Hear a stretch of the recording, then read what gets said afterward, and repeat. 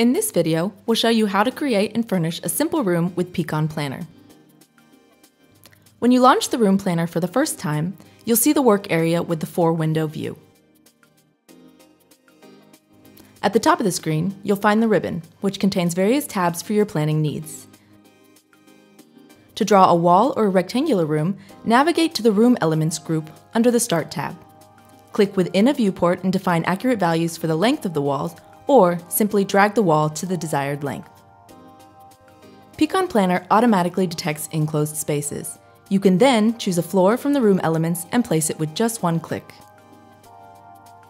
At the top left of each viewport, an individual perspective can be set.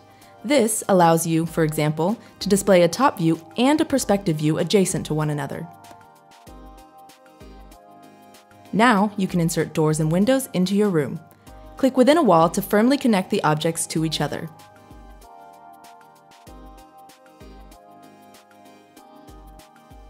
By default, the toolbar containing all necessary tools and toolboxes for pCon Planner can be found on the right-hand side.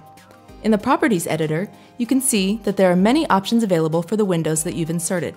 Here, for example, you can transform a simple window into a double window.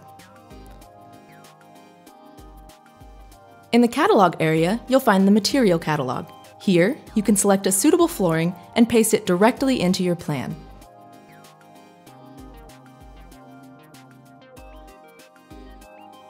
You can also stain walls and other objects with a matching color.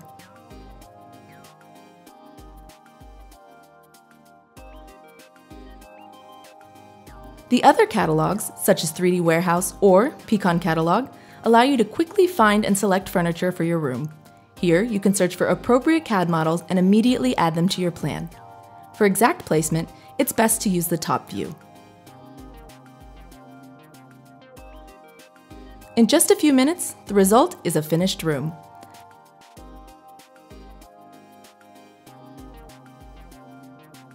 Last but not least, you can provide your room with a ceiling. The ceiling can be inserted the same way that you inserted the floor.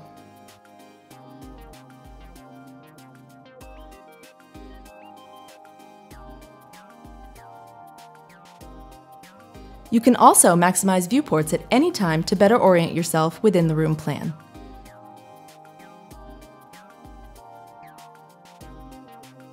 More information on using pCon Planner can be found in our Help Center or in our other video tutorials. Have fun planning and experimenting!